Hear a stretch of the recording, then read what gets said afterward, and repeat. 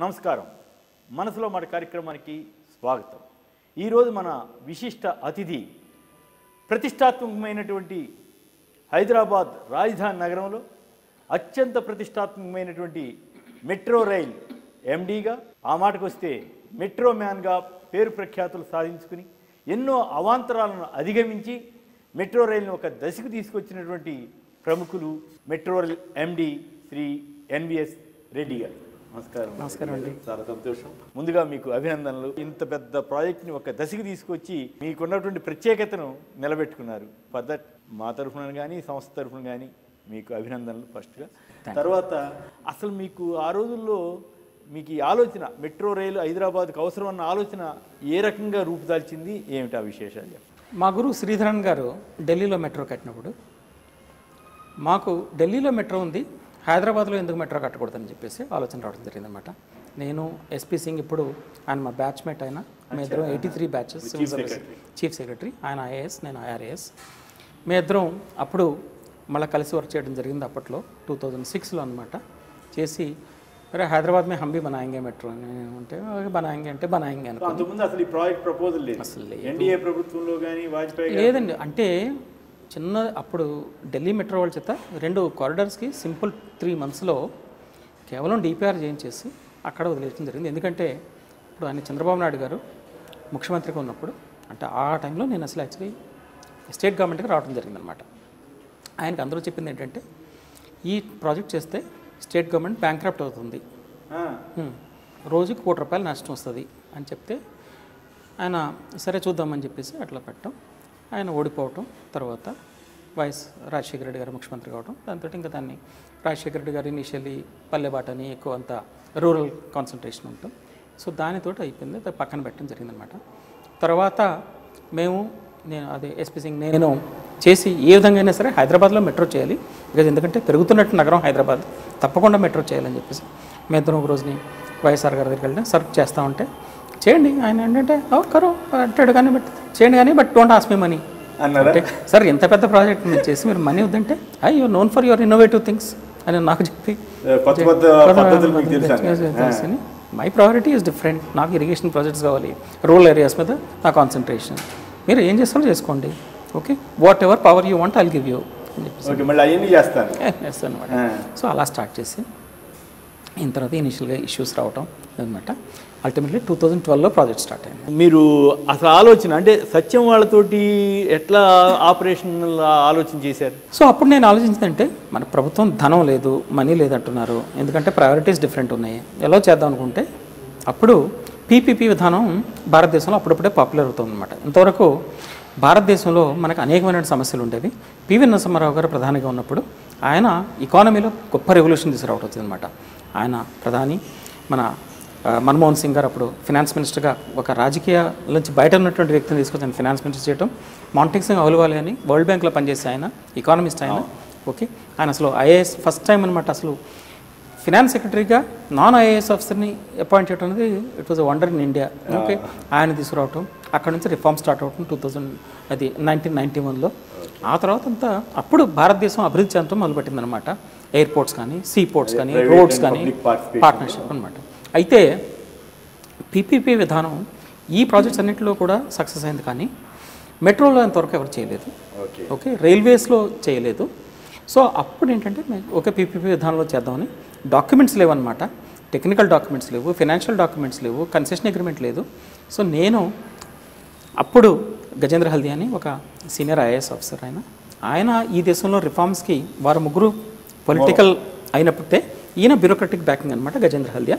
ఆయన నేను కూర్చుని రకరకాల డిస్కషన్ చేసి కన్సెషన్ అగ్రిమెంట్ ఫస్ట్ టైం ఈ టైప్ ఆఫ్ కన్సెషన్ అగ్రిమెంట్ ఇండియాలో తయారు చేయటం, దాన్ని ఇప్పుడు మోడల్ కన్సెషన్ అగ్రిమెంట్, తర్వాత ప్లానింగ్ కమిషన్ వరే అప్పుడు ఆయన ప్లానింగ్ కమిషన్లో ఉండే అనమాట అప్పుడు చేయటం. అది టెక్నికల్ డాక్యుమెంట్ అన్నీ కూడా ప్రభుత్వంలో కట్టిన ప్రాజెక్టులు మెట్రోలు అన్నీ, దానికి పెద్ద టెక్నికల్ డాక్యుమెంట్స్ అవన్నీ కూడా ప్రపంచంలో కూడా అంతే. ప్రపంచంలో అన్ని మెట్రోలు కూడా ఒక 4-5 మాత్రమే పార్ట్ పీపీపీ అటెంప్ట్ చేయడం జరిగింది. బిగ్గెస్ట్ మెట్రో ప్రాజెక్ట్ పీపీపీలో కట్టింది బ్యాంకాక్లో 35 kilometers. అది కూడా more of a sweet heart deal actually, ఒక టెక్నికల్ ప్రాపర్ డాక్యుమెంట్ చేయలేదు. సో నేను మా బాసెస్ అందరినీ కూడా రిటైర్డ్ అయిపోయినటువంటి best of civil engineers, mechanical, signalling, telecom, కొందరు బోర్డులో రైల్వే బోర్డులో మెంబర్స్ అయిన వాళ్ళు, మెంబర్ ఇంజనీరింగ్, ఒక ఆయన అయితే చైర్మన్ రైల్వే బోర్డు, వాళ్ళందరినీ ఇక్కడ సమావేశపరిచి ఇక్కడ డిస్కషన్స్ అనమాట, ఇంటలెక్చువల్ డిస్కషన్స్ చేసి ఇనీషియల్గా మీకు తెలుసు మెటాస్ ఫెయిల్యూర్ అనేకమైన సమస్య వచ్చింది. మెటాస్కి వాళ్ళు ఎట్లా ముందుకు వచ్చారు, వాళ్ళని ఎట్లా మీరు ఆఫర్ చేశారా, వాళ్ళే వచ్చారా? 30,000 కోట్లు ఎదిరిస్తామని సత్యమనండి, మెటాస్ అనండి, వాళ్ళు ప్రపోజ్ చేయటం మీద చాలా విమర్శలు కూడా వచ్చినాయి కదా. ఇప్పుడు ఏమైందంటే అది అంటే 30,000 crore అనేది వాళ్ళకి కనిపిస్తుంది, ఫిగర్ కనిపిస్తుంది తప్ప దాన్ని అంటే వచ్చే 35 సంవత్సరాల్లో మేము తెస్తామన్నారన్నమాట.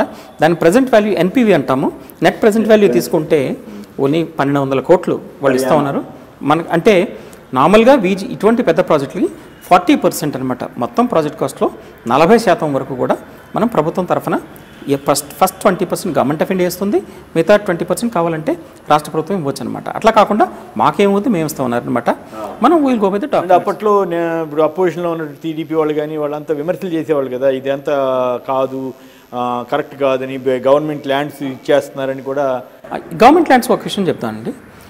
ఈ ప్రాజెక్ట్ని ఒరిజినల్గా ఢిల్లీ మెట్రో వారు మళ్ళీ గవర్నమెంట్ ప్రాజెక్ట్గానే డిపిఆర్ చేయడం జరిగింది, డీటెయిల్డ్ ప్రాజెక్ట్ డిపార్ట్మెంట్. ఆ డిపిఆర్లో 269 acres కావాలని చెప్పేసి 269 ఎకరాలు కావాలన్నారన్నమాట. నేను చెప్పింది ఏంటంటే దీన్ని పీపీపీ విధానంలో మార్చాలంటే అది ఫైనాన్షియలీ వైబుల్ కావాలి. అప్పట్లో 200 ప్రాజెక్టులు ఉండే ప్రపంచంలో. ఓకే, ఇప్పుడు 250 ఉన్నాయి మెట్రోలు. ఓకే, ఆ 200లో ఇప్పుడు 250లో కేవలం 4 మాత్రమే లాభాల్లో ఉన్నాయి. అవి సింగపూర్, హాంకాంగ్, టోక్యో, తైపై. ఈ 4 నేను దృష్టిలో పెట్టుకుని వారు చూసిన ఆ 4 ఎందుకు లాభాలు వస్తాయని నేను ఇక యాజ్ అ ఫైనాన్షియల్ ఎక్స్పర్ట్గా నేను స్టడీ చేస్తే అందులో ఏంటంటే తెలిసింది 50% వారి ఆదాయము ప్యాసింజర్ ఫేర్స్ నుంచి వస్తుంది, 50% మాత్రం ఈ అన్నీ కూడా ప్రాపర్టీ డెవలప్మెంట్ నుంచి వస్తుంది అనమాట. సో నేను సేమ్ అదే విధానాన్ని చేసిన తర్వాత అయితే బిడ్డింగ్లో మాత్రం ఎక్స్ట్రీమ్లీ వీళ్ళే కోట్ చేయటం. అప్పటికే ఒక రోజున సడన్గా ఆయన రామలింగరాజు వరల్డ్కి డిక్లేర్ చేసి నేను ఇట్లాగా దానివల్ల అప్పట్లో రాజశేఖర గారి ప్రభుత్వానికి కాస్త ఇబ్బందికరమైన పరిస్థితి వచ్చింది కదా. మీరు అర్థం చేసుకోవాల్సింది ఏంటంటే అది ప్రభుత్వం ఎవరిదైనా కావచ్చు, ఇష్యూ ఏమిటంటే సత్యం బోర్డులో top experts for their. Okay, Krishna Palepu management Guru of the world ఆయన, ఇప్పుడు కృష్ణ ఆయన మెంబర్గా, తర్వాత నండూరు రామ్మోహన్ రావు ఐఎస్బి డైరెక్టర్. వాళ్ళకు కూడా తెలియదు అనమాట, బోర్డులో ఉన్న వాళ్ళకే తెలియదు ఈయన మ్యానిపులేట్ చేస్తున్నాడని. పిడబ్ల్యూసి was the auditor, international firm అది. ఓకే, ప్రైస్ వాటర్ కూపర్స్ వాళ్ళు ఉంటే వాళ్ళకి తెలియకపోతే. సో అప్పుడేనమాట శ్రీధరన్ గారి క్రిటిసిజం ఇవన్నీ రానప్పుడు నేను మరలా వెళ్ళి మాంటెక్సామ్ విలువ గారితో డిస్కస్ చేయడం జరిగింది. Sir this is the thing, this lot of criticism, this is what is happening, even government is under criticism. అంటే he said this nothing wrong with your model is excellent, this is the way country has to progress. కాదు ఆయన మాంటెక్సామ్ విలువ and deputy chairman planning commission అనమాట. లేదు, there is nothing wrong with your model, there is a corporate governance failure in this country. Rajasekhara Reddy గారు చాలా సచిన్ రామలింగరాజుకి ఆయనకి సంబంధాలు ఉన్నాయని అపోజిషన్ అంతా ఆరోపణ చేశారు. వాస్తవం ఏంటి అసలు? అప్పుడు ఎట్లా డీల్ చేశారు, ఆయన ఎట్లా ఫీల్ అయ్యాడు? అది రాజకీయాలు అండి, నాకు రాజకీయాలతో సంబంధం లేదు. Okay, I understand. అందుకనే మిమ్మల్ని రాజకీయాలకు అతీతంగా జరిగింది వాస్తవం ఇది. ఓకే, సత్యం ఫెయిల్ అయిందా జరిగింది. ఓకే, మనం చేసేది ఏంటంటే అప్పుడు అదే ముఖ్యమంత్రిగా ఆయన రియాక్షన్ ఇది. ఇప్పుడు మేమేంటంటే టెక్నికల్ డాక్యుమెంట్స్ చూసి ఇస్తాం, అవార్డ్ చేస్తాము. ఫెయిల్ అయిన తర్వాత ఆయన పిలిచి మమ్మల్ని now what is the next course of action అంటే, sir I will go and discuss with again government of India what is the next course of action.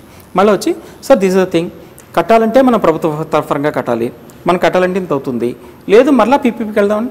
But government of India saying again you go for PPP అంటే okay you go ahead అన్నాడు అనమాట. ఒకటి చెల్లించాడండి ఆయన, గొప్ప వ్యక్తిత్వం అయింది. Okay, ఎవరైనా సరే నేను అందరు ముఖ్యమంత్రుల దగ్గర పనిచేస్తాను, అందరం చూశాను, ఒక్కొక్కరికి ఒకరిలోగా ఒక విశిష్టత ఉంది. ఆయన ఒకసారి ఆయన నమ్మిన సిద్ధాంతం అంటే కట్టుబడి ఉన్న వ్యక్తి అనమాట. ఆఫీసర్స్ డిఫెండ్ చేసేవాడు, అది one great thing actually. So మేము మరలా వెళ్ళటం జరిగిందనమాట. చేస్తే లక్కీలీ మనకి ఎల్ఎన్టీ రావటం. ఓకే, వాళ్ళు కూడా వీళ్ళు కూడా తక్కువ అడిగారు, 10% మాత్రం వీళ్ళు అడగడం జరిగింది. అంటే మొత్తం అప్పటికి 14,132 కోట్లు ఫైనాన్షియల్ క్లోజర్లు అయినప్పటికీ కూడా జరిగినప్పుడు వీళ్ళు అడిగింది మాత్రం 1458 అనమాట, 1458 కోట్లు. అంటే కేవలం 10% మాత్రమే వీళ్ళు అడగడం జరిగింది. దానికి వాళ్ళకి మళ్ళీ నెక్స్ట్ ఇయర్ వీళ్ళకి ఇవ్వడం జరిగింది. ఆ తర్వాత మీ అందరికీ తెలిసింది సక్సెస్ అవటం. అంటే ఆ దశలో ఇప్పుడు ఆ తర్వాత సరే అనుకోకుండా రాజశేఖర్ గారు చనిపోవటం, ఆ తర్వాత వచ్చిన సక్సెసివ్ గవర్నమెంట్స్ ఎట్లా డీల్ చేశాయి? దీంట్లో జైపాల్ రెడ్డి గారి రోల్ ఏమిటి? జైపాల్ రెడ్డి గారు కూడా నేను అందరితోటి టచ్లో ఉంటాం. జైపాల్ రెడ్డి గారు మా ఆయనకి ఫ్యామిలీ ఫ్రెండ్ ఆయన. నేను వెళ్ళి సార్ ఏదైనా యాక్చువల్లీ చేస్తానంటే okay definitely will support you అని చెప్పేసి ఆయన ఓకే. ఆయన ఎంఓఈడి మినిస్టర్గా అప్పుడు మున్సిపల్ ఓకే అర్బన్ డెవలప్మెంట్ మినిస్టర్గా ఉండి ఆయన మాకు సహకరించడం, దీన్ని శాంక్షన్ చేయడం. తమాషా ఒక సన్నివేశం జరిగింది. శంకుస్థాపన జరుగుతుంది, ముఖ్యమంత్రి గారు వెళ్ళాడు, అసలు శాంక్షన్ చేసిన కేంద్ర మంత్రి జైపాల్ రెడ్డి రాలేదు. ఆ కాన్ఫ్లిక్ట్ ని మీరు ఎట్లా అధిగమించారు? ఆ ప్రాబ్లమ్స్ లో మీకు ఏమైనా ఇబ్బంది వచ్చిందా? ఇబ్బంది ఏం లేదు, అఫ్కోర్స్ అది పొలిటికల్ లైన్ కావచ్చు, నేను మిమ్మల్ని పొలిటికల్ టచ్ చేయమంటాను, కానీ ఆ ఇబ్బంది మీరు ఎట్లా ఫేస్ చేశారనేది ఆఫీసర్ గా ఇటు ముఖ్యమంత్రి తోటి బాగుండాలి, ఇటు సెంట్రల్ మినిస్టర్ తోటి బాగుండాలి. మేము అందరితోటి మంచిగా ఉండేవాళ్ళము. కొంటది ఇప్పుడు అయితే అటువంటి డిఫరెన్సెస్ అని లేదు, కొంతవరకు మీడియా క్రియేషన్ అండి ఇది. అది ఎట్లా సార్? అంత పెద్ద ఈవెంట్ జరిగితే లేదు, ఎవరు రాలేదు అప్పుడు. కిరణ్ కుమార్ రెడ్డి గారు శంకుస్థాపన చేశారు కదా. కిరణ్ కుమార్ రెడ్డి గారు తర్వాత అది మంచి లేటర్. అప్పటికి ఏంటంటే అప్పుడు కూడా శంకుస్థాపన చేయలేదు. కిరణ్ కుమార్ రెడ్డి గారు కూడా శంకుస్థాపన చేయలేదు. తర్వాత ఒక సంవత్సరం అయిన తర్వాత అప్పటికి మేము ప్రాజెక్ట్ స్టార్ట్ చేసి నేను చెప్తా ఉండేవాడిని అనమాట, సార్ మీరు రండి సమ్ టైమ్ యూ కమ్ అని చెప్పేసి. అంటే ఆయన కూడా మంచి ఫుల్ సపోర్ట్ ఇచ్చుకుంటా. అయితే లేదు first inauguration this is not the right time, I'll come at the right time అని చెప్పేసి కిరణ్ కుమార్ రెడ్డి గారు చెప్పడం, మేము ఇలా 1 ఇయర్కి మంచి పొజిషన్ రావటం. అప్పుడు మాకు 2013లో మంచి అవార్డు వచ్చింది, ఇంటర్నేషనల్ అవార్డు 2012 చివరిలో అనమాట. Global engineering project of the year award వచ్చింది నాకు న్యూయార్క్లో అనమాట. అది ఆయన చాలా అప్రిషియేట్ చేసి సరే ఇప్పుడు పోదాం ఎలా ఉందని చెప్పేసి ఆయన నాగోల్ అక్కడికి వచ్చి చూసి what a wonderful structure you're building అని చెప్పేసి మెచ్చుకోవడం జరిగిందనమాట. కానీ తెలంగాణ ఉద్యమం పీక్ దశకు వచ్చింది అప్పుడు 2009, 2010. ఈ మధ్యలో నేను ఒక ఇంటర్వ్యూ చదివాను, మీరు మాట్లాడింది ఒక సందర్భంలో మంత్రులు కానించి ఎమ్మెల్యేలు కానించి చాలామంది ఇబ్బంది పెట్టారని. ఎవరు? కాంగ్రెస్ ఎమ్మెల్యేలు మంత్రులేనా? అది ఇప్పుడు మేము చెప్పకూడదండి. ఓకే ఉంటాయి, కాదు మీరు ఆన్ రికార్డ్ చెప్పారు. ఆన్ రికార్డ్ అంటే ఎవరు బెదిరించింది? ఎవరు మిమ్మల్ని ఎందుకు బెదిరించారు? ఎట్లా బెదిరించారు? అది ఎందుకు ప్రజలందరికీ తెలుసు, నన్ను ఎందుకు అడుగుతారు మీరు? ఒకటండి, ఓకే అప్పటి ప్రభుత్వంలో ఎవరు ఎన్ని వచ్చినప్పుడు కూడా కిరణ్ కుమార్ రెడ్డి గారు మాత్రం ఆయన క్లియర్గా చెప్పడం జరిగిందనమాట, NVS you don't have to bother about all these thing, you go head with your this thing అని. అది మాత్రం నేను చెప్పగలను. ఓవరాల్గా ఎల్ఎన్టీ ఈ ప్రాజెక్ట్ని టేకప్ చేసిన తర్వాత అనుసరించిన విధానాలు కానీ, వాళ్ళు పెట్టిన కండిషన్స్ కానీ ఎట్లా ఉన్నాయి, ఏ రకంగా మనకి సూటబుల్ అవుతున్నాయి, దానివల్ల వచ్చే అడ్వాంటేజ్ ఏంటి? మనం కన్సెషన్ అగ్రిమెంట్ ప్రకారం ఈ ప్రాజెక్ట్ చేస్తున్నమాట. కన్సెషన్ అగ్రిమెంట్లో ప్రతిదీ కూడా చాలా కేర్ఫుల్గా మేము చేయడం జరిగింది. ఓకే, ఇది విన్ విన్ విన్ అందరికీ కూడా, ఒకటి ప్రజలకి ఉపయోగపడాలి, నగరానికి ఉపయోగపడాలి, తర్వాత కన్సెషనరీ అంటే ఎల్ఎన్టీ కూడా ఉపయోగపడాలి. లేకపోతే ఇటువంటి ప్రాజెక్టులు జరగవు, పీపీపీలో జరగవు, నష్టపోలేరు. ఎందుకంటే చారిటీ కోసం చేయట్లేదు ఇటువంటి ప్రాజెక్ట్ ఇది. అయితే మా ఫినాన్షియల్ మోడల్ ప్రకారమే ఇనీషియల్గా 4 years లాస్ వస్తుంది, 5th year ప్రాఫిట్లోకి రావాలి. ఓకే, ఒకవేళ కాస్ట్ పెరిగి ఉంటే, ఓకే వాళ్ళ ఆర్గ్యుమెంట్ కనుక కరెక్ట్ అయ్యింది, కాస్ట్ పెరిగి ఉంటే 5th year కాకపోతే 6th year లేకపోతే 7th year ప్రాఫిట్లోకి వస్తుంది. వాళ్ళకి డీప్ పాకెట్స్ ఉండి చేయగలిగితే, లేకపోతే ఇటువంటి ప్రాజెక్టులో చేయడానికి వీళ్ళు. ఒకటి. రెండోది ఏంటంటే డీప్ పాకెట్ అంటే చాలా ఖర్చు పెట్టాలి. మీకు న్యాచురల్ ఎంత ఇన్వెస్ట్మెంట్ అసలు ప్రపంచంలో ఎక్కడ జరగలేని ఇన్వెస్ట్మెంట్ ఇది. ఓకే, ఇదన్నీ కూడా ప్రభుత్వం తరపుతో ప్రజలు ట్యాక్స్ పేయర్స్ మనీతో చేసినట్టు ప్రాజెక్టులు ఇవి. అట్లా కాకుండా ఇక్కడ ప్రైవేట్ వాళ్ళ చేత ఇన్వెస్ట్ చేస్తున్నాం. ఓకే, రీఎంబర్స్ మనం కదా, అంటే మా దాంట్లో దాని ప్రకారం 50% ప్యాసింజర్ ఫేర్స్ నుంచి వస్తాయి, 45% ఈ ప్రాపర్టీ డెవలప్మెంట్ నుంచి వస్తుంది. అది కూడా అమ్ముకోవడానికి లేదు, కేవలం ఇది రెంటల్స్ అనమాట, లీజ్ రెంటల్స్ అనమాట, దాని నుంచి వస్తుంది. 5% మాత్రం అడ్వర్టైజ్మెంట్స్ అండ్ అదర్ అనమాట. వచ్చిన తర్వాత 4-5 ఏళ్ళు భరించగలుగుతారా సార్?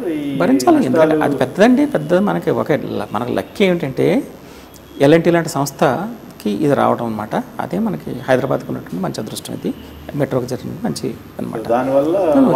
ఓకే, ఎల్ఎన్టీ వారు కొంచెం బ్యూరోక్రటిక్గా బిహేవ్ చేస్తారు, అది ఉంది.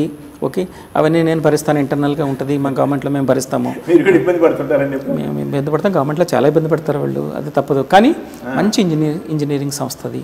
ఓకే, కాంప్రమైజ్ కారు, అది ఒకటి ఉంది. క్వాలిటీలో కాంప్రమైజ్ కారు, మిగతా కాంట్రాక్టర్స్ లాగా చిల్లర చిల్లర పనులు చేయరు. ఒకటి ఎవరికి ఒక పైసా ఇవ్వరు, అది మాత్రం నేను ఖచ్చితంగా చెప్పగలను.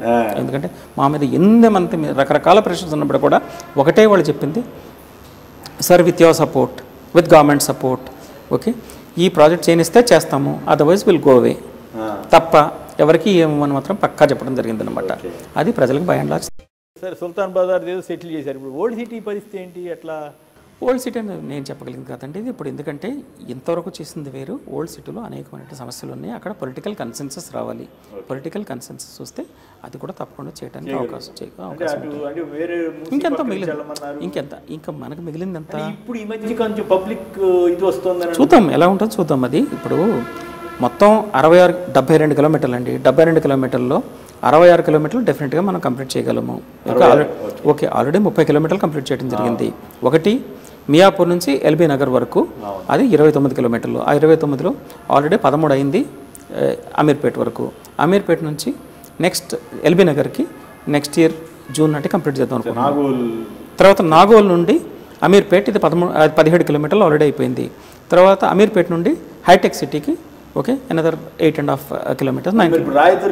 రాయదుర్గ్ కూడా ఎక్స్టెన్షన్ కూడా చేస్తున్నాము, అది ఇంకో 1.5 కిలోమీటర్స్ ఎక్స్టెండ్ చేస్తున్నాం. అది కూడా వెరసి మొత్తం అదొక 28 కిలోమీటర్లు అవుతుంది. అంటే హైటెక్ సిటీ వరకు కూడా నెక్స్ట్ ఇయర్ జూన్ చేద్దామని చెప్పేసి. ఇక రెండవది కారిడార్ అయినటువంటి జబ్లీ బస్ స్టేషన్ నుండి ఎంజీబీఎస్ వరకు, అది నెక్స్ట్ ఇయర్ ఎండ్కి అది కంప్లీట్ అయిపోతుంది అనమాట. దీని అది నెక్స్ట్ ఫేజ్లో చేద్దామని మన ముఖ్యమంత్రి కేసీఆర్ గారు చెప్పింది ఏమిటంటే, మీరు విత్ సక్సెస్, ఎస్పెషల్లీ ఎంత ట్రెమెండస్ సక్సెస్ ఆయన ముందు నుంచి కూడా చెప్తాను మాకు. ఆయన ఇప్పుడు కూడా మీరు ఎండ్ టు ఎండ్ చేయండి, మీరు చూడండి రిజల్ట్ చూడండి అని చెప్పేసి. ఓకే ఆయన చెప్పిందే కరెక్ట్ అయింది. అది యాక్చువల్లీ ఇప్పుడు మంచి సక్సెస్ అవడానికి కారణం ఎండ్ టు ఎండ్ చేయటం. అదర్వైజ్ నాగోల్ వరకు అయితే మీకు తెలుసు 2 years క్రితమే చేయడం జరిగింది. అది నాగోల్ నుండి మెట్టుగూడ వరకు దాదాపు 400 కిలోమీటర్లకు వెళ్తామని ఉత్సాహంగా చెబుతున్నారు గవర్నమెంట్ వారు. అంత కాదండి, అది అంటే అది లాంగ్ టర్మ్ ప్లాన్. అది లాంగ్ టర్మ్ ప్లాన్. మళ్ళీ ఒక 78 కిలోమీటర్స్ మళ్ళీ నెక్స్ట్ ఫేజ్లో కూడా చేద్దామని చెప్పేసి మాకు సీరియస్గా మేము ఇప్పుడు చేస్తున్నాం. మాకు ముఖ్యమంత్రి గారు చెప్పింది ఏమిటంటే, కేటీఆర్ గారికి నాకు ఇచ్చిన ఆదేశం, మీరు అన్నీ కూడా ఏర్పాట్లు చేసుకోండి. ఈ మధ్య మేము జపాన్ కూడా వెళ్ళి రావడం జరిగింది, కొన్ని డిస్కషన్స్ అవి చేస్తున్నాము. వీలైన త్వరగా ఫేజ్ 2 కూడా చేద్దామని చెప్పేసి మన గవర్నమెంట్ ప్రభుత్వ నిర్ణయం. రైట్. వైబిలిటీ పార్ట్లో ఎట్లా 4-5 ఏళ్ళు అంటున్నారు, కానీ ఇప్పుడు రేట్లు ఏమో టికెట్ల రేట్లు ఎక్కువ ఉన్నాయని ఇప్పుడే కొందరు వ్యాఖ్యానిస్తున్నారు. మరి వైబిలిటీ ఎట్లా మీరు తీసుకురాగలుగుతారు దీంట్లో? వైబిలిటీ అండి, ఇప్పుడు ఇందులో నేను చెప్పిన ఫైనాన్షియల్ మోడల్ చెప్పడం జరిగింది.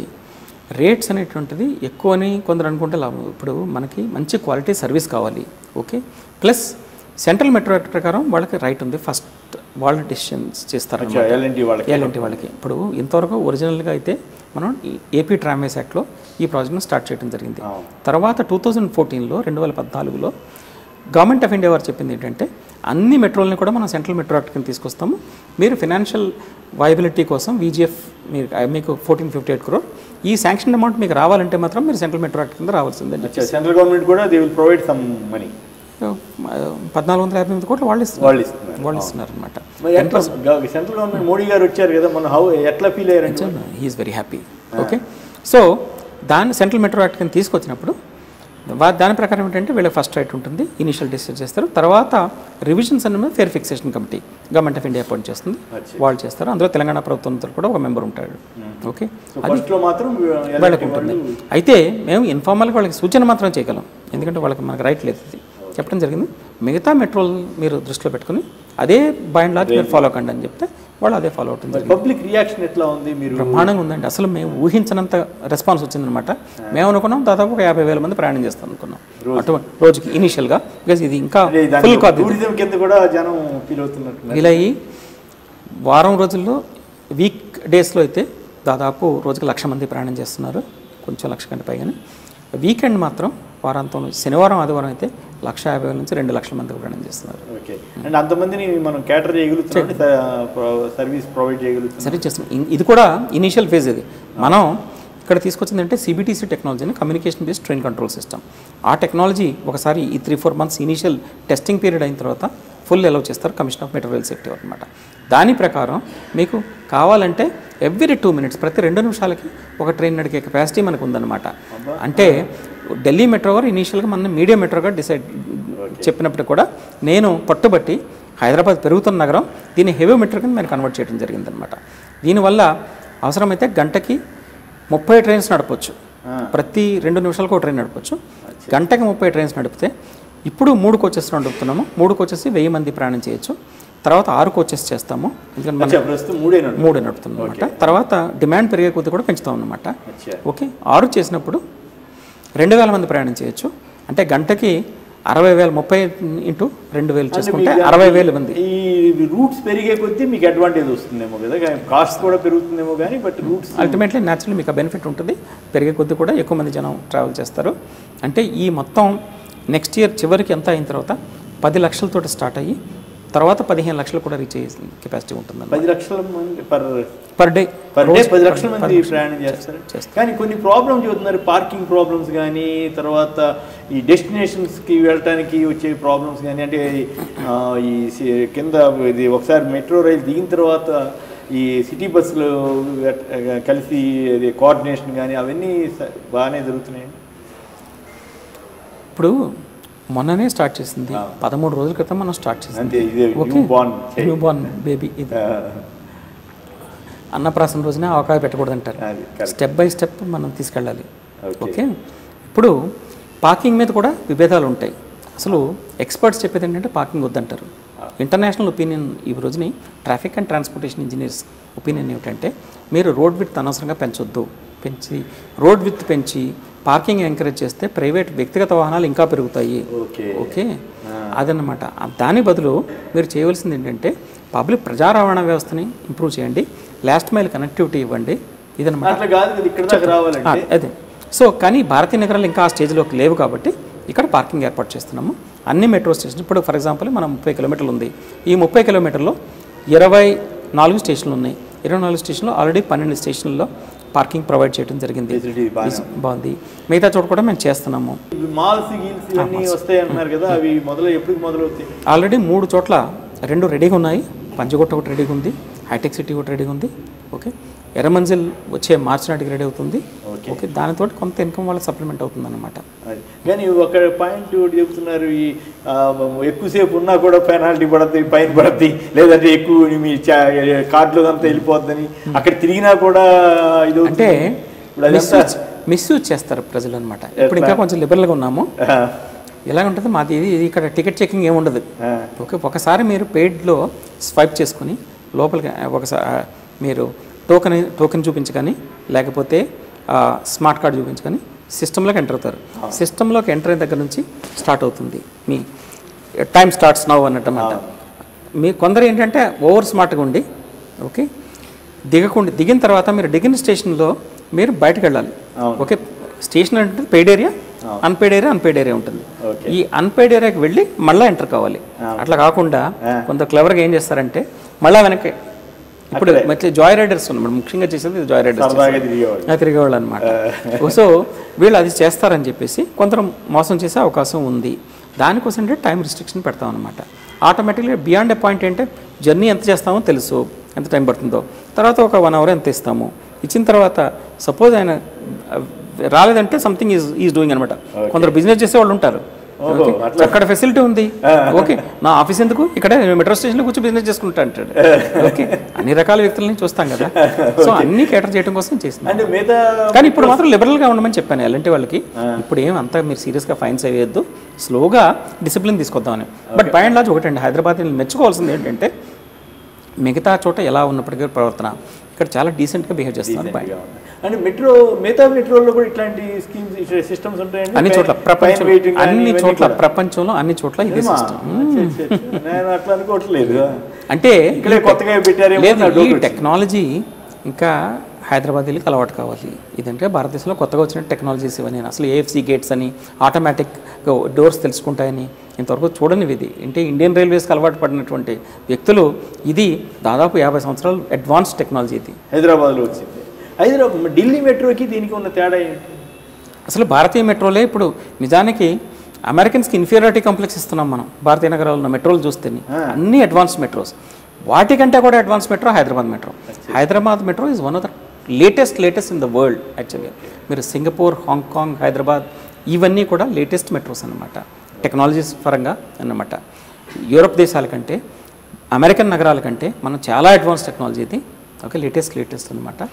ఏఎఫ్సి గేట్, మన ఏఎఫ్సి దాంట్లో స్మార్ట్ కార్డులో 16 ఫీల్డ్స్ యాక్చువల్లీ ఇంక్లూడింగ్ మీ సెల్ ఫోన్తో ఆపరేట్ చేసుకునే కెపాసిటీ తీసుకొచ్చాం. ఓకే, అంత ఇది నా డ్రీమ్ అన్నమాట. నేను విదేశాలు వెళ్ళి అప్పట్లో 2000 ఎర్లీ 2000 తిరిగినప్పుడు మన దేశానికి ఈ టెక్నాలజీని ఎప్పుడు తీసుకురాగలం, మన రోడ్లు ఎంత మంచిగా ఎప్పుడు చేసుకోగలం, మనకి ఇటువంటి metro stations today it's reality. ఇది రియాలిటీ, ఎస్. నేను అడిగింది ఢిల్లీ మెట్రో సిస్టమ్స్కి అక్కడ కొంత అండర్ గ్రౌండ్ ఉంటుంది, కొంత ఓపెన్ గ్రౌండ్ ఉంటుంది. ఇక్కడే మొత్తం టోటల్ ఓపెన్గా ఎలివేటెడ్ తీసుకొచ్చారు కదా, ఆ డిఫరెన్స్ అంటే దానివల్ల అక్కడ కాస్ట్ పెరిగిందా, ఇక్కడ కాస్ట్ పెరిగిందా? ఇప్పుడు అండర్ గ్రౌండ్ చేయొచ్చును, ఒకటి కాస్ట్లీ. అండర్ గ్రౌండ్ ఏంటంటే దాదాపు ఇప్పుడు కట్టాలంటే 500 to 600 crore per కిలోమీటర్, ఇది 200 కోట్లు. పోనీ ఫైనాన్షియల్ పక్కన పెడతాం. అండర్ గ్రౌండ్లో ఏం చేస్తారంటే ప్రతి కిలోమీటర్కి మీకు తెలిసి స్టేషన్ ఉంటుంది. ఇప్పుడు ఎలివేటెడ్ చూస్తున్నారు అనమాట.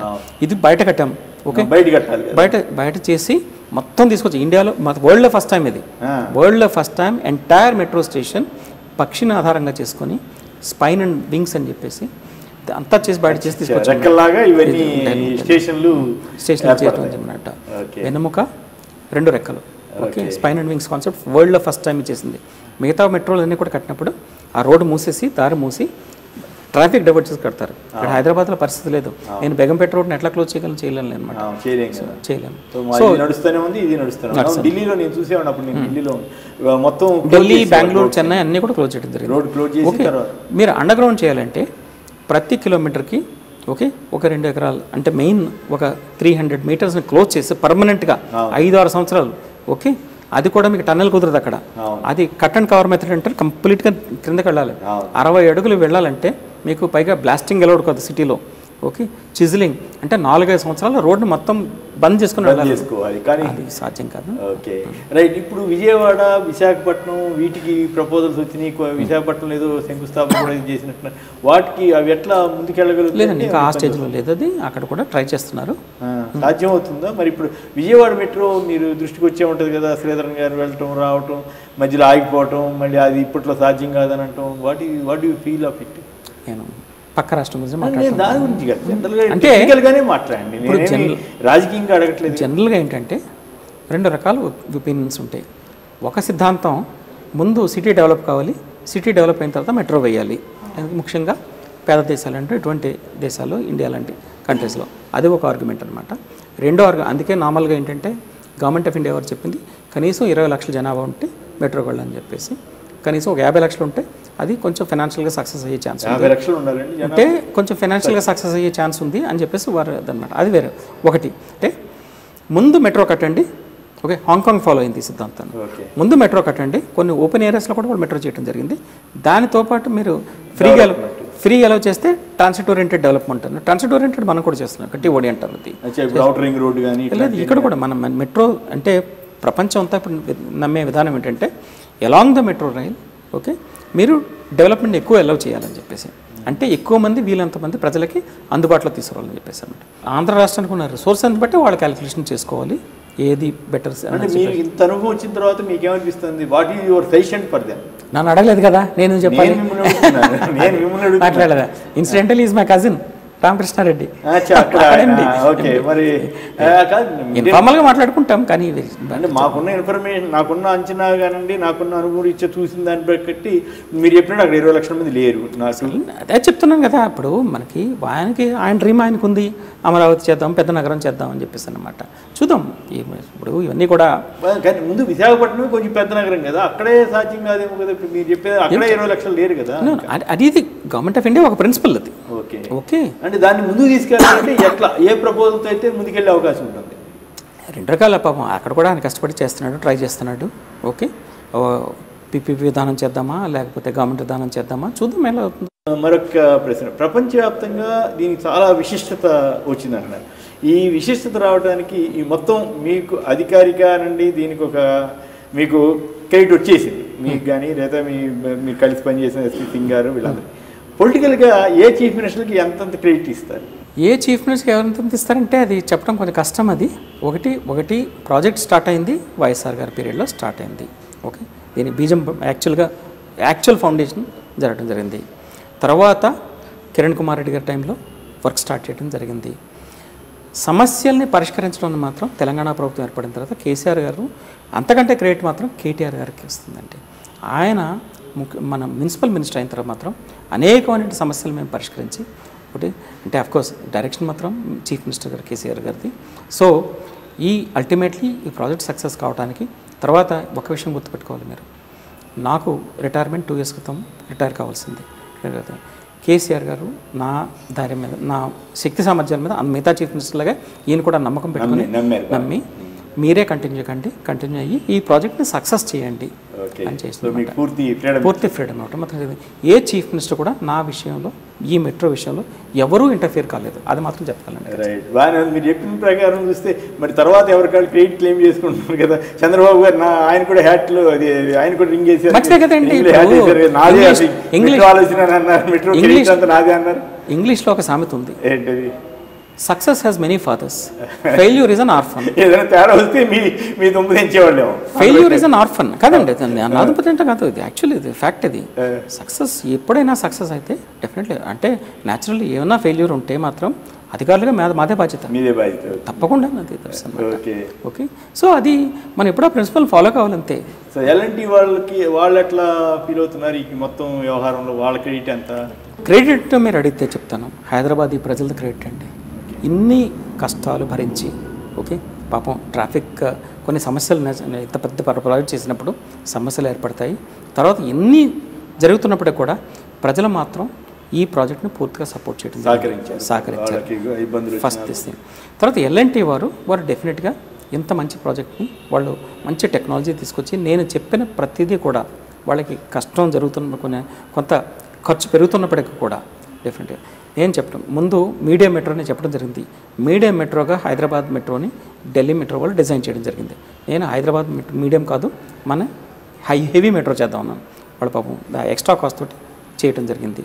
టెక్నాలజీ కూడా నేను చెప్పాను, latest latest go for సిబిటీసీ technology, వాళ్ళు సిబిటీసీని యాక్సెప్ట్ చేయడం జరిగింది.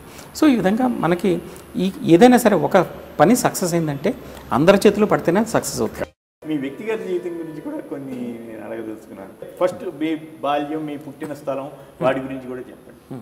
నేను పుట్టింది ఒక కుగ్రామంలో, ఒక పల్లెటూరు అన్నమాట, తూర్పుగోదావరి జిల్లాలో ఒక రిమోట్ విలేజ్. అది అక్కడ ఇంగ్లీష్ ఎడ్యుకేషన్ ఉండేది కాదు.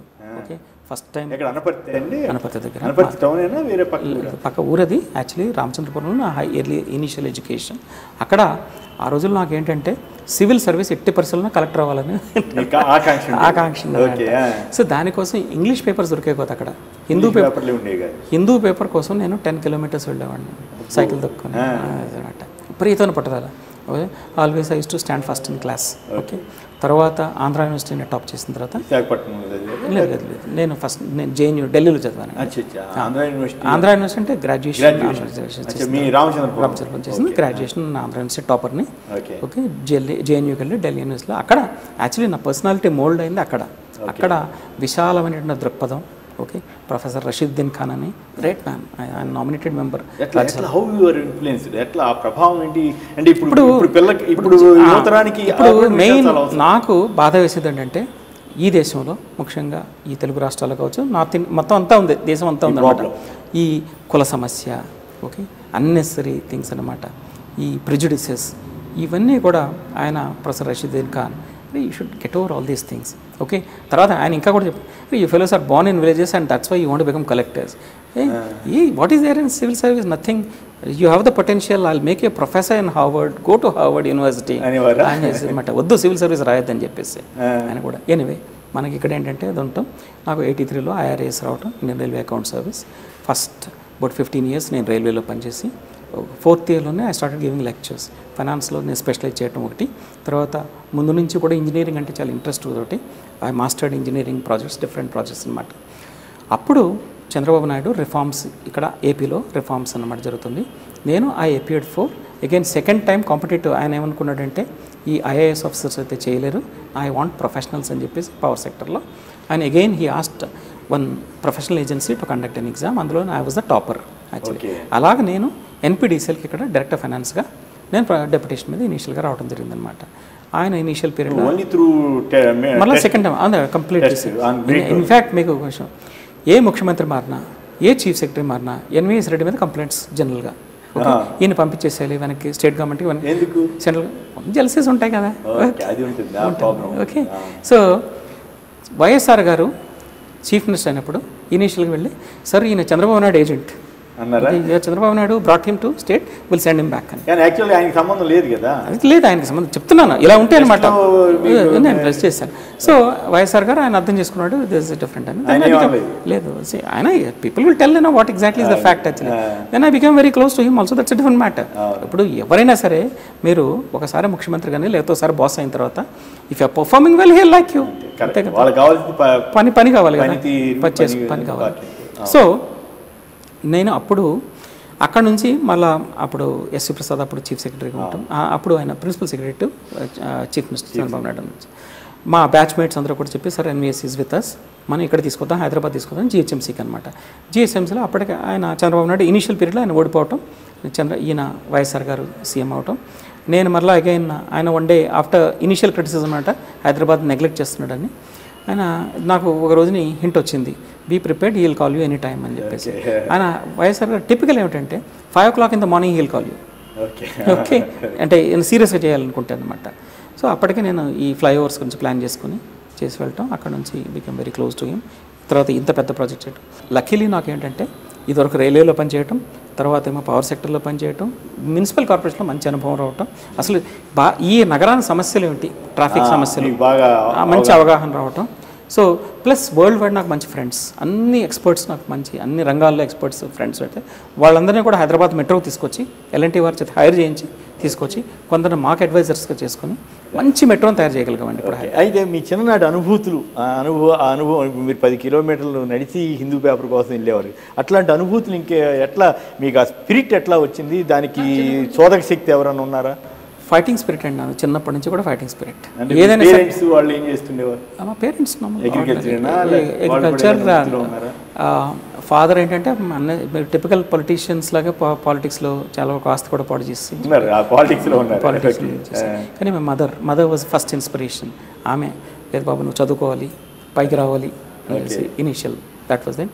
My grand father I learned initial management techniques from my grand father. ఎట్లా అంటే ఆయన వ్యవసాయం చేసే పద్ధతి, ఓకే ఆ ల్యాండ్స్ అన్నమాట, ఓకే మంచి ప్రొవర్బ్స్ చెప్తూ నాకు. మీ గ్రాండ్ ఫాదర్ తర్వాత టీచింగ్లో నాకు 2-3 మంచి నాకు మెయిన్ ఆయన ఇనీషియల్గా వై వెంకటరామయ్య, ఆయన దగ్గర నేను మంచి ఇంగ్లీష్ నేర్చుకోవటం, తర్వాత డాక్టర్ ఉదయ్ చౌదరి, ఓకే ఆయన నాకు విశాల దృక్పథం నేర్పడం, దానికంటే కూడా ఆయన ప్రొఫెసర్ రషీద్దీన్ కా వాజ్ మై రియల్ గురు. తర్వాత సర్వీస్లో జాయిన్ అయిన తర్వాత నాకు మంచి ఇన్స్పిరేషన్ ఇచ్చింది అఫ్కోర్స్ ఇనీషియల్లీ బిఎస్ శాస్త్రి అయినా, నాకు financial advisor, chartered accountancy topper, okay I learn finance from him. Sridharan దగ్గర మెయిన్ ఇంజనీరింగ్, అసలు సమస్యలను ఎలా పరిష్కరించాలి, ఎవరిని ఎలా హ్యాండిల్ చేయాలి, పొలిటీషియన్ని ఎలా హ్యాండిల్ చేయాలి, ప్రజలను ఎలా హ్యాండిల్ చేయాలి, అంటే హైదరాబాద్లో నేను చూసినవన్నీ కూడా గోవాలో ఆల్రెడీ అనుభవించడం జరిగింది. అక్కడ కూడా మేము కొంకణలో కట్టినప్పుడు అనేకమైన సమస్యలు అన్నమాట. ఓకే ఆఖరికి వాళ్ళు you bloody Indians go back అని మా మీద యాజిటేషన్ చేసినట్టు రోజులు అవి గోవన్స్ అనమాట. వాళ్ళు ఇష్టం కొంకణ్ రైల్వే చేసినప్పుడు అనమాట. సో నేను అంతా it's like the job for me. ప్రజలతో వచ్చే సమస్యలు ఎట్లా ఉంటాయి, రాజకీయ నాయకులతో వచ్చే సమస్యలు ఎట్లా ఉంటాయి? కొందరు చేస్తూ ఉంటారండి, ఎంకరేజ్ చేస్తారు. అక్కడ కూడా ఏంటంటే బస్ లాబీ ఉండేది, వాళ్ళు they use to do all these things, we use to handle all these things. అప్పుడు నేను శ్రీధరన్ గారి దగ్గర నేర్చుకున్నది అదనమాట. Plus is a man of integrity, great personality, ఎవరికి లొంగకూడదు, ఈ డబ్బు ప్రభావానికి లొంగకూడదు, ఎవరికి ఒక పైసా ఇవ్వనివ్వకూడదు అని చెప్పేసి ఆయన సిద్ధాంతం అనమాట. అదే సిద్ధాంతాన్ని నేను ఆయన దగ్గర నేర్చుకోవడం జరిగింది. తర్వాత అనేక మంది, నేను ఒకటి చెప్తాను, మా బ్యూరోక్రాట్స్కి ఏంటంటే కొంత అహంభావం ఉంటుంది, మనకు తెలుసు అని. కానీ నా నమ్మకం ఏంటంటే నేను కొందరు మంత్రులను చూశాను, వారు అంత ఎడ్యుకేటెడ్ కాదు, కానీ వాళ్ళకి బ్రహ్మాండమైన కామన్ సెన్స్. ఓకే అది కామన్ సెన్స్ మాత్రం. తర్వాత వాళ్ళు మంచి చాలా కేర్ఫుల్గా వింటారనమాట. కొందరు మంత్రులు సివిల్ సర్వీస్ నుంచి వచ్చి మంత్రులు ఉన్నారు, ఐపీఎస్ ఐఏఎస్, తర్వాత రిజైన్ చేసిన లేకపోతే రిటైర్ అయిన తర్వాత పాలిటిక్స్లోకి వచ్చి మినిస్టర్స్ అయిన వాళ్ళు. కొందరు ఆర్డినరీ కామన్ పీపుల్, పెద్దగా ఎడ్యుకేషన్ లేని వాళ్ళు ఉన్నారు. I've seen common ordinary people, పెద్దగా ఎడ్యుకేషన్ లేని వాళ్ళు, they were able to take better decisions. వాళ్ళు చాలా కేర్ఫుల్గా ఉంటారు. అంటే భవిష్యత్తులో ఐఏఎస్ ఐపీఎస్లు అవ్వాలనుకున్న వాళ్ళకి మీరు ఇచ్చే సలహా ఏంటి? అది చెప్తున్నాను కదా, ఒకటండి ఇప్పుడు చాలా కాంపిటేటివ్ అయింది ఎగ్జామ్ ఇది, ఓకే చేయండి. అదొకటే కాదు, కీప్ యువర్ ఆప్షన్స్ ఓపెన్. ఒక ఐఏఎస్ ఐపీఎస్ అనే కాదు, దేనికైనా సరే, అయితే ఇంజనీర్ డాక్టర్ కావటమే కాదు, మీకు ఏ అభిలాష ఉందో అది ఇంపార్టెంట్ అనమాట. నేను ఒకటి క్యాండిడేట్స్కి చెప్పడం, పిల్లలకి చెప్పడం, వారికంటే కూడా వారి తల్లిదండ్రులకి, టీచర్స్కి చెప్పేది ఏంటంటే మన విద్యా విధానంలో మార్పు రావాలి. ఓకే మనకి క్వశ్చనింగ్ మైండ్ లేదు, క్వశ్చనింగ్ మైండ్ నేర్చుకోవాలి. ఓకే మనకి ఇక్కడ బెస్ట్ ఆఫ్ ఐఐటీస్ని చూడండి. ఓకే, వాళ్ళు ఎంతసేపు అట్ ద మోస్ట్ ఏంటంటే కోట్లాది శాలరీస్ వస్తున్నాయి, ఎక్కడో మల్టీనేషనల్స్ ఉంటున్నారు తప్ప నోబెల్ ప్రైజెస్ ఎందుకు రావట్లేదు మనకి? ఓకే, అది లేదండి. మనకి టెల్ మీ వై అని అమెరికన్ లేకపోతే యూరోప్లో చిన్నప్పటి నుంచి పిల్లలకి క్వశ్చనింగ్ మైండ్ నేర్పుతారనమాట. అది మనకు లేదు. ఇది అక్కడ మనం ఎంతసేపు మెమరీకి ఇంపార్టెన్స్ ఇస్తామన్నమాట, బట్టి పట్టడం అనమాట, క్వశ్చన్ చేయటం. అది దానివల్ల ఏంటంటే మీకు ఆలోచన విధానం కొత్త నూతన ఆలోచన అనమాట. ఈ రోజున మనం ప్రపంచంలో ఎవరో చేయని మెట్రోని ఓకే పీపీపీ విధానంలో మనం చేయగలిగామంటే ఒక నూతన ఆలోచన విధానం వల్ల కదా. సో నేను దానికి ఎంఫసిస్ ఎక్కువ ఇస్తాను. ఇక మీ కుటుంబం గురించి చెప్పండి, మీ ఫ్యామిలీ, మీ పిల్లలు. My wife is a lecturer, తర్వాత షీఈస్ ప్రిన్సిపల్ నౌ. ఓకే, ప్రస్తుతం కాలేజ్. 2 పిల్లలండి, అబ్బాయిలు, 2 అబ్బాయిలు అన్నమాట. నేను పెద్దగా ఓకే ఎంత ఇప్పుడు నుంచి దాదాపు 35 సంవత్సరాలు ఈ ప్రాజెక్ట్స్లో హడావుడి ఇంత నైట్ అండ్ డే తక్కువ అంతా కూడా my wife only she has taken care of them. 2 కూడా పిల్లలు మంచిగా చదువుకున్నారు, టాప్ పొజిషన్స్లో ఉన్నారు. 2 కూడా బోత్ హ్యావ్ డన్ దెన్. 2 కూడా అమెరికాలో పెద్ద చదువులు చదివి ఓకే.